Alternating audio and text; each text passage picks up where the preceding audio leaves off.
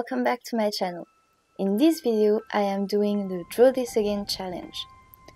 So on Instagram I posted on my story a few of my old drawings and I asked my followers to vote for the one they wanted me to draw again. And so the painting you saw at the beginning of the video is the one that got the most votes. And so I was really excited to paint this one again because it was one that I created at the beginning of my watercolor learning, and so I was really excited to see how my skill evolved and if my watercolor skill improved, but I was also interested in seeing my style evolution. I'm going to talk a little bit about the concept of the old piece. The theme of this piece was fear, and especially feeling like your whole life is controlled by fear. So I wanted to depict a character who felt like their lives were out of control because every decisions they made were based on that feeling that totally controlled them. So I asked myself, how can I symbolize and depict fear in a graphic way? And I thought about animal symbolism, and I searched what animal is usually used in paintings, literature, cinema, etc. to represent fear, and I found that it was bats. So that's why I drew a bat on the top of the head of this character to symbolize that this animal, which stands for fear, is on top of the character, which means the animal has the power over the character. So that concept didn't change. However, I changed the composition and the color palette quite a bit. So back then I had no idea what composition was. I just drew things like that, and if I thought they looked good, I started painting them. But now I have a more structured process to create my compositions. So if that is something you're interested in, let me know in the comments and maybe I can discuss it in another video.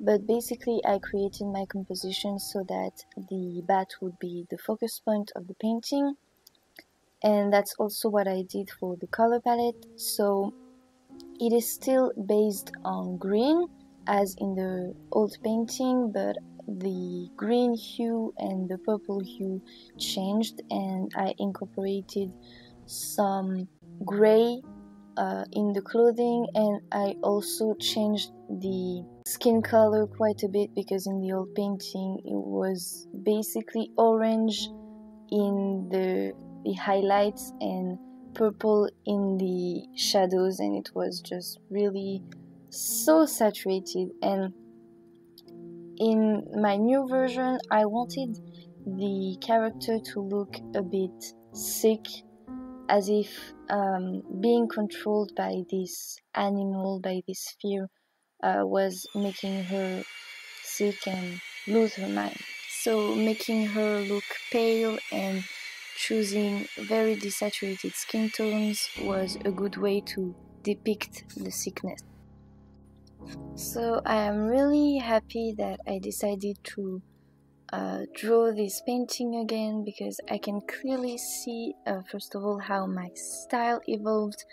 I noticed that now I like things to be a lot more angular and I really like sharp shapes. I also think I improved on my color palette skills. I feel like there is more of a harmony between the colors.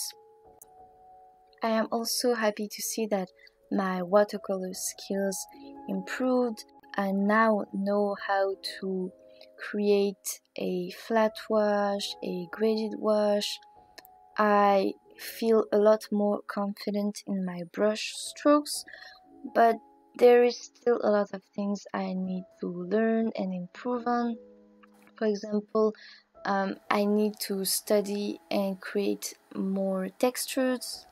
Like for the bat, for example, I just shaded it as if it was skin, just not with the usual colors, whereas a bat has a very specific texture. It has some fur and everything, so I need to study more textures and learn how to render them better. But yeah, I am happy to see that I like this one better than the old one. I would definitely recommend you to do this challenge. First of all, I think it is fun to see how you can depict the same theme but with a different skill level. Also, it can make you feel better about your art because you can see clearly that you improved, and you can see where you improved, and it can make you feel better when sometimes you're frustrated with your current skill level. So let me know what you think of it in the comments. Also, if you for the next time want to vote on the painting I will paint again, you can follow my Instagram account, which will be linked in the description. And yeah, thank you so much for watching. I hope to see you in the next one. Bye!